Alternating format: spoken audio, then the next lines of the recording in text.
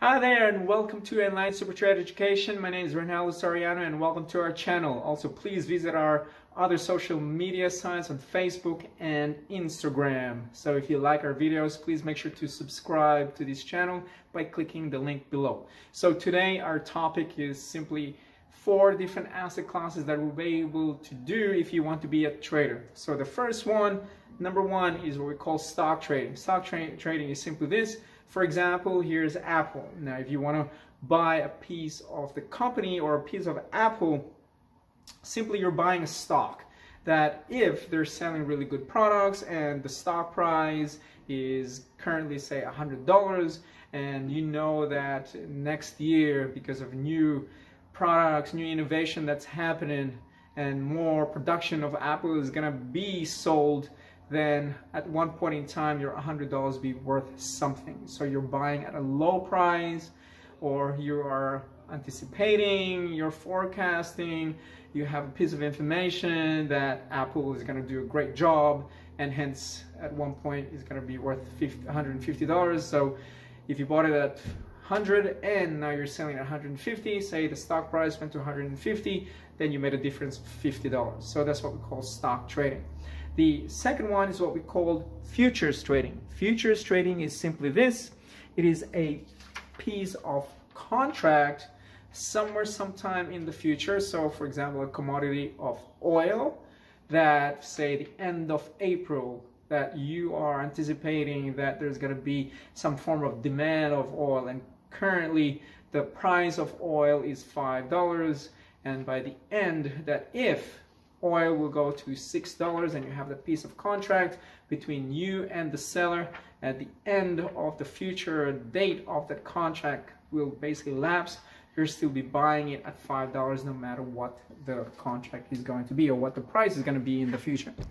The third one is what we call an option. Options trading is simply a piece of contract that if you want to buy or sell, say for example, Apple at a predetermined price somewhere in the future, you have the right but not the obligation to buy Apple at somewhere sometime in the future. So that is on a predetermined piece of contract, what we call an options contract, and you'll be paying basically, or receiving a premium depending on what you want to do with it.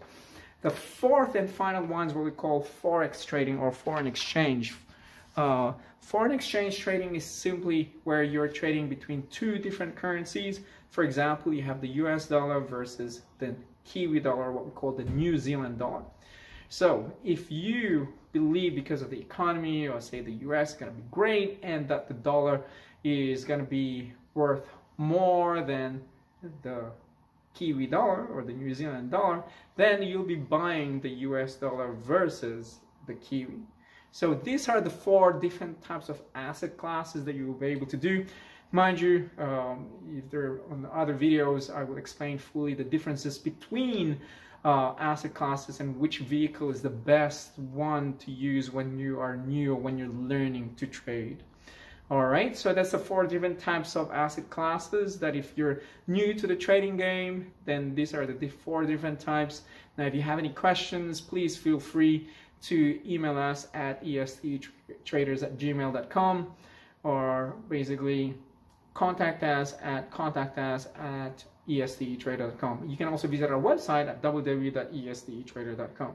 Please mind you too, though, that as a form of disclaimer, that these videos are for educational purposes only and not here to give you any form of advice. So mind you that trading in general is risky, so please make sure to have a financial advisor, speak to a professional financial advisor before doing such a thing, such as trading, or at least get educated. All right, guys, I hope you enjoy that. Take care until next time. Happy trading, and please make sure to subscribe to that button, and also visit to our other social media sites on Facebook and Instagram. Have a good one. Bye now.